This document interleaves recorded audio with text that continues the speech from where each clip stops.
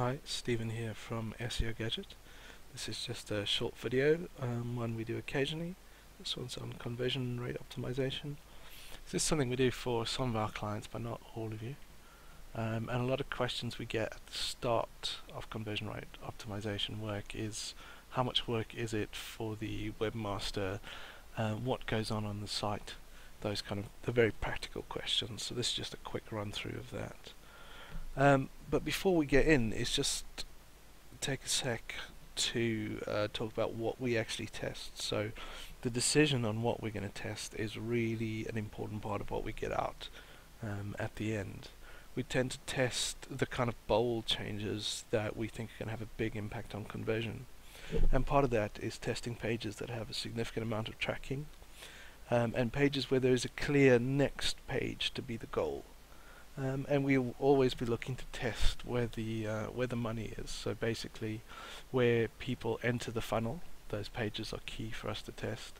And the pages in the funnel, the pages that move people through your sales funnel, are areas we will test. And generally, we start with A/B testing and then refine that with multivariate testing.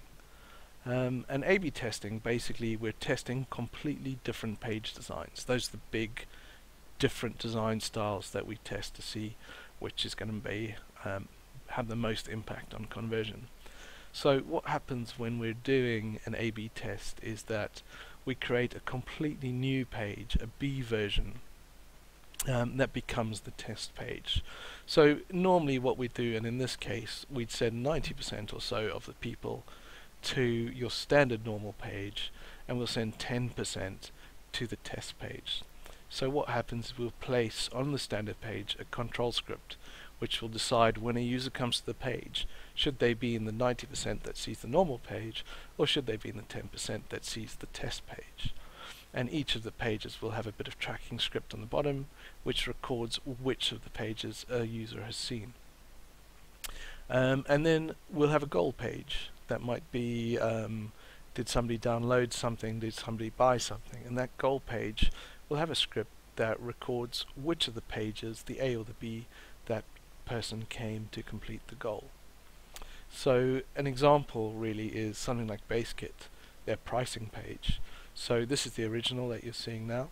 90% of the traffic was down there, and then they have a variation, a design that they think might work better, and they send some people to that. And basically they're measuring out of those two designs which sends the most through to their buy now page. And the design that they tested increased their conversions, the number of people coming through this funnel, by 25%. So that was A/B testing. We're testing these big different designs. Multivariate testing is testing different elements on a page. Basically what we'll have is we'll pick out maybe a headline, an image, and a call to action, and we'll test combinations of variations of those. So again, we have a control script, and that control script will decide which variations people will see. So maybe we'll have 2 headline variables, 2 image variables, and 2 different calls to actions, which creates 8 possible combinations that a person can see. And the control script decides which of the combinations people will see. The tracking script records when the users see the content, and then we have a goal page that will record which combination people saw before they came here. So what this lets us do really is not only come out with the best out of those 8 combinations, but it allows us to see which of these 3 sections is the most important in getting people to make a decision. So we may find that the headline and the image aren't very important, but that the call to action is always important. And then on the next test, what we'd do is we'd come back and we'd test call to actions. So an example here is Hyundai. They test the picture, the text, and the call to action. This gave them a 62% increase, this multivariate test that they ran, in getting people to take a test drive.